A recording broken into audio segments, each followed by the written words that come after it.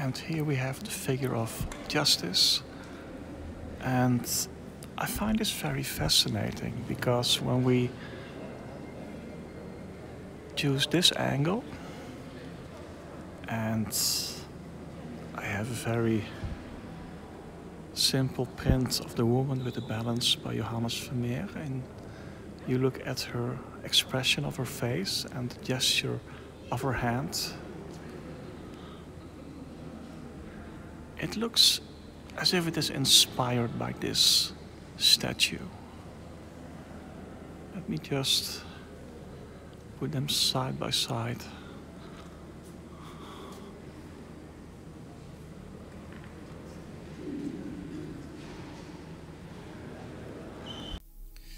This is the woman with the balance, a painting from around 1664 by Johannes Vermeer. We see a woman with a balance, and behind her hangs a painting depicting the Last Judgment.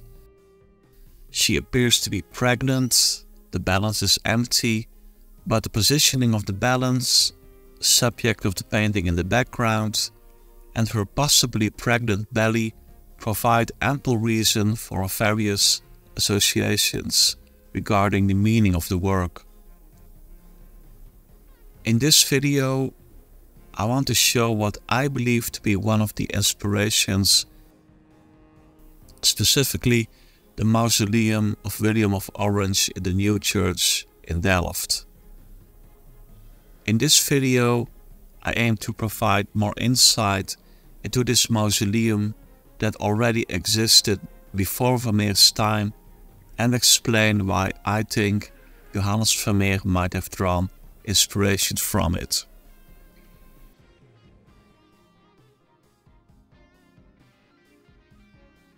On the left, we have a painting by Pieter de Hoog that might have served as a prototype for Vermeer's work.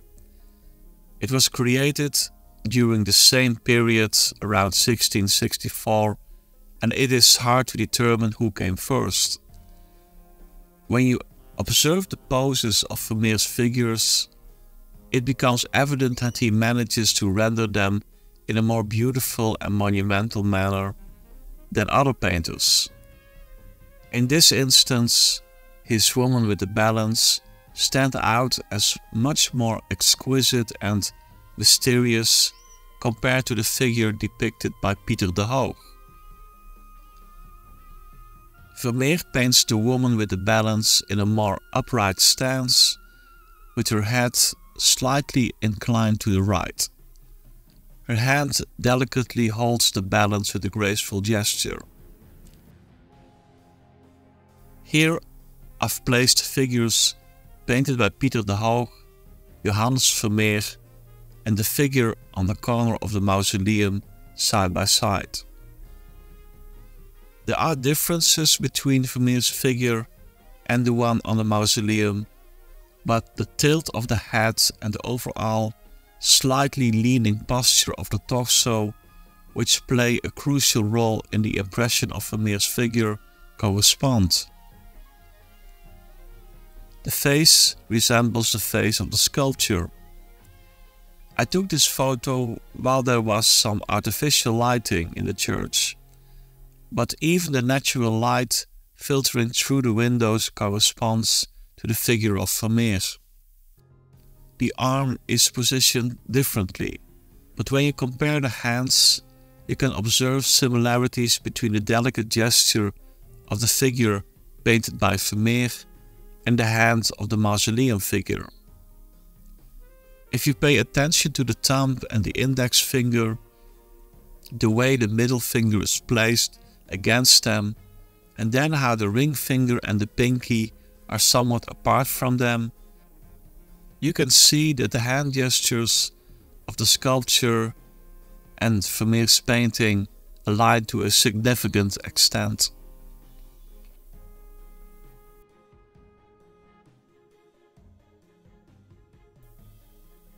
William of Orange, also known as William the Silent, was an important statesman and military commander who played a crucial role in the 80 Years' War and the establishment of the Dutch Republic, also known as the United Provinces.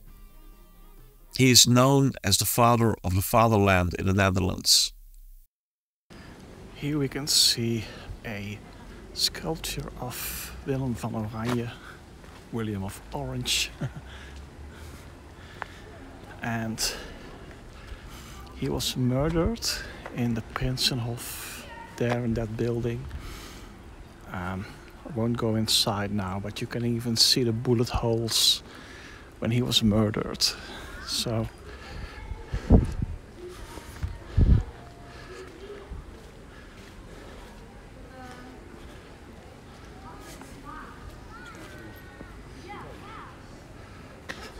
it's a museum now. And there you see the Oude Kerk. Lange Jan, they call it here, I believe. And that's where Johannes Vermeer was buried after his passing. But on the left there is this large building. And that's the place where Willem van Oranje was murdered.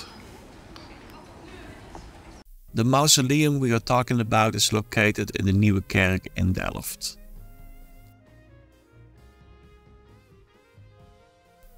In 1614, the construction of the mausoleum began, crafted by sculptor and architect Hendrik de Keyser. After his passing in 1621, his son Peter completed it. You can fully walk around the monument. No costs or efforts were spared. Expensive materials were used, such as gold, black marble, bronze, Italian white marble, and portoro, a type of marble with golden veins.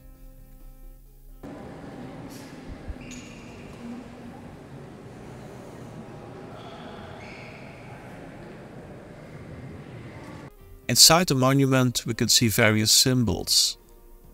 4 bronze female figures at the corners represent the principles that William of Orange stood for. This statue represents liberty. She is holding a hat. This one represents justice. She holds a balance. Strength and courage, with a branch and a lion's pelt. And faith, religion. She is holding a model of a church and she is reading the Bible. We also see the dog of William of Orange. Allegedly, it refused to eat and died after his death. A dog symbolizes loyalty. The little dog was named Pompey, and it is said to have once saved the life of William of Orange. Pompey also accompanied William of Orange on military campaigns. When William was sleeping in the army tent in the French town of Hermigny, Spanish attackers sneaked into the tent to assassinate him. By scratching, barking, and eventually jumping on his face, Pompey woke up William of Orange, allowing him to escape in time. The sculpted dog, with its alert gaze, appears to reference this history. We see William of Orange depicted twice on this monument, as a military commander in armor and on his deathbed.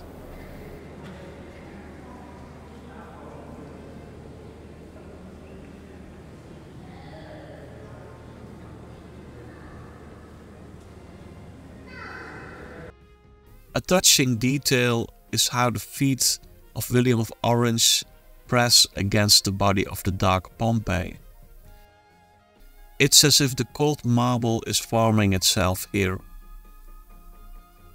This adds a very human touch to the mausoleum, amidst all its elevated symbolism. At the foot end, we see a woman holding 2 trumpets. One is for good reputation, and the second, kept unused, is for bad reputation.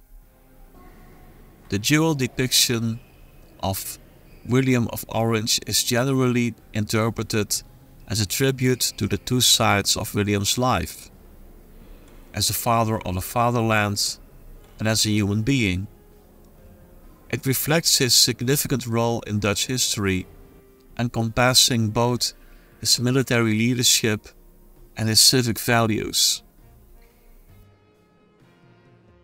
On the mausoleum, there are also reliefs attached with inscriptions that refer to the life and beliefs of William of Orange. One of those inscriptions is a Latin phrase, Saevis tranquillus in undis.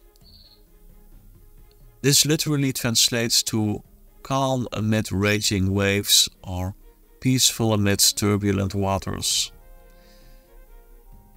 This expression describes someone who remains calm and undisturbed in the midst of chaos or difficulties. It embodies the idea of composure and stability in the face of adversity or challenge. You could say that this thought also resonates with the work of Johannes Vermeer, which was created during a tumultuous era.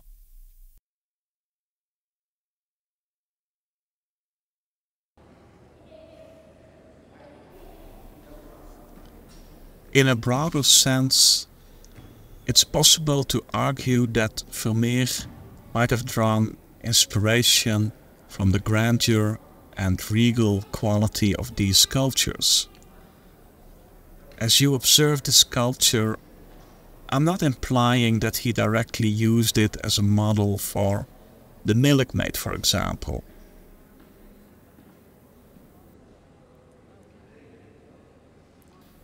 Considering the mosaic of influences that shaped him as a young artist, the opposing nature of these sculptures could have sparked his creativity. This potentially led him to blend a certain dignified manner of posing figures into his genre paintings.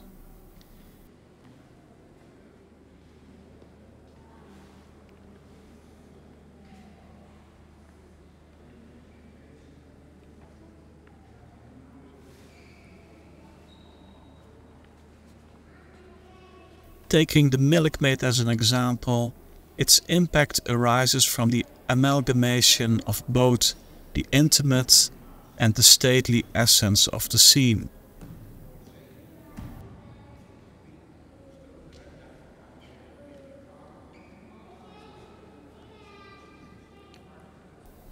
The intriguing presence of this tomb, featuring figures striking a profoundly regal pose, invites us to reflect on Vermeer's artworks. Do you notice any resemblance to specific Vermeer paintings in this context? In the case of the woman with the balance, I believe I see a direct influence from the sculpture depicting justice. However, you can also view the influence more broadly.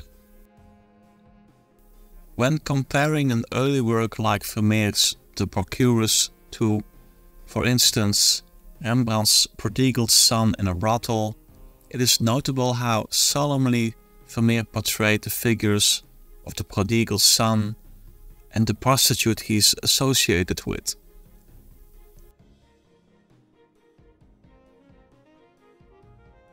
Similarly, when you compare the milkmaid with similar compositions, such as this work by Van Oudekerke, there is also this solemn and sculptural quality to Vermeer's work which reminds me of the figures on the Mausoleum.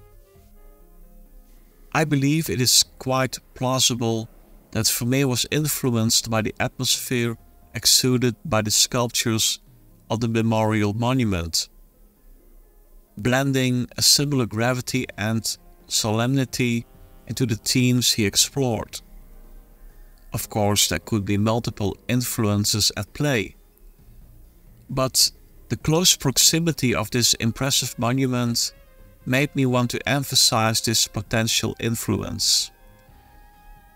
The solemnity that Vermeer employs creates a kind of contrast in his work, melding the everyday with the sublime, much like the endearing portrayal of the intimate bond between William of Orange and the dark Pompey also evokes a contrast within the grandeur of the Mausoleum.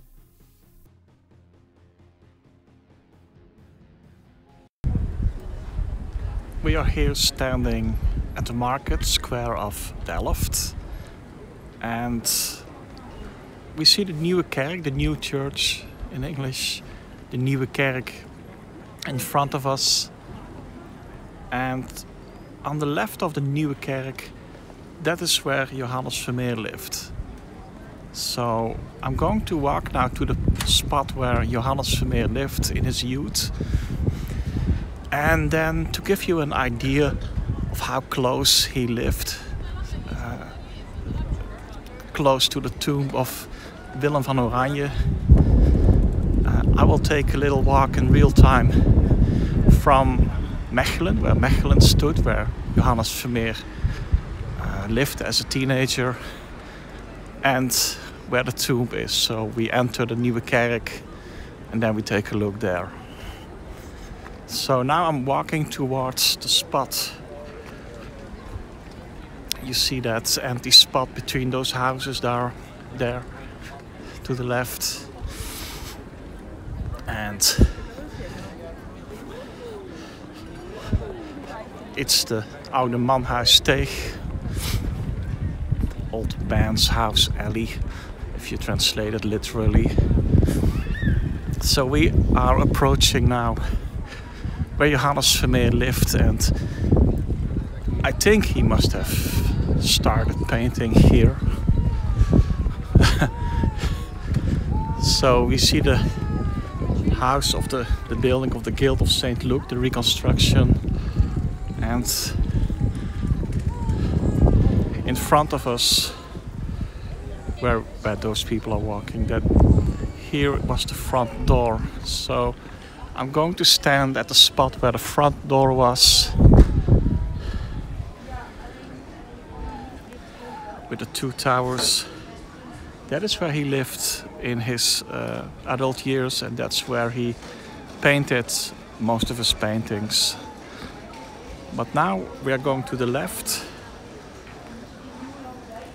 Let's take a look at the Nieuwe kerk. It's a very high tower.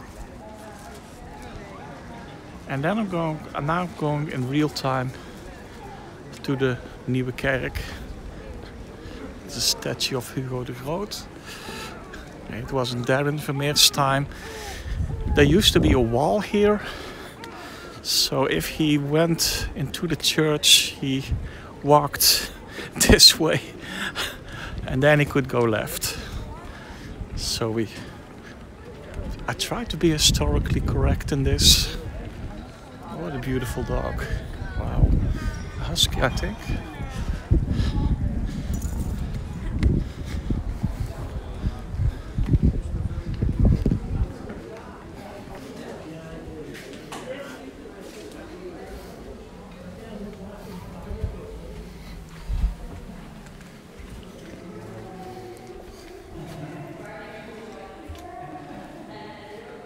Wait for the ticket.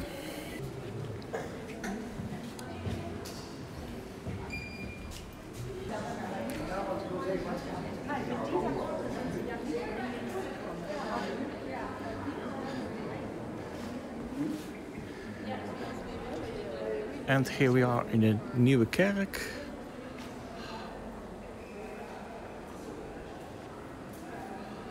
And Johannes Vermeer was baptized here, so I think that it must have been here.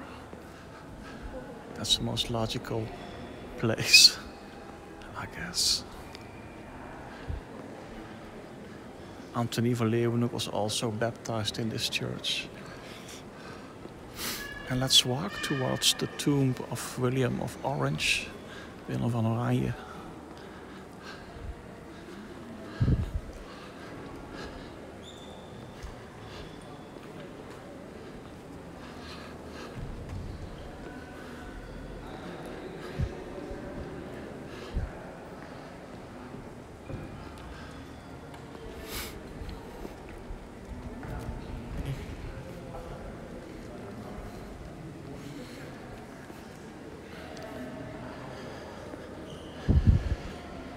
So here we are.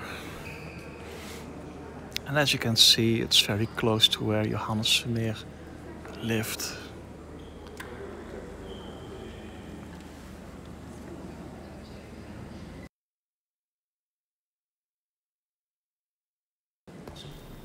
Around the two monuments, beautiful stained glass windows can be observed. The sun began to shine as I was about to leave, so I took the opportunity to capture some of the beautiful colors and the play of light. In the Middle Ages there was colorful stained glass in the new church. After the city fire in 1536 and the Delft thunderclap in 1654, a massive gunpowder explosion, nothing remained of it. It wasn't until the 20th century that colored stained glass returned to the new church. So this is not how Vermeer experienced this space, generally speaking.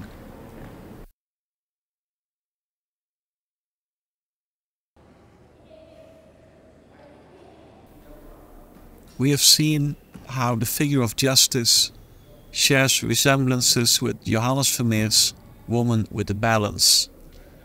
The kind of postures Vermeer employs in his other works as well seems to have certain affinities with the figures on the memorial monument. While one must always be careful to establish connections between artworks, the proximity of this monument in Vermeer's environment compels me to view it with special attention as a potential Vermeer influence. After all, with Johannes Vermeer you never have to look too far. When we consider artists who influenced him, such as Pieter de Hoogh and Karel Fabritius, who lived and worked in Delft, it is also important to include these two monuments by Hendrik de Keyser and his son Pieter, completed it, in our understanding of potential influences on Vermeer's artistic development. One last observation. Most of Vermeer's works feature powerful color accents. The Woman with the Balance doesn't have that. The restrained color scheme seems to be inspired even by the Mausoleum of William of Orange. I can easily imagine that the luxurious materials influenced Vermeer in this regard. Everything is subdued except for a few orange accents. And who knows, that might have been a subtle reference intended for a supporter of William of Orange.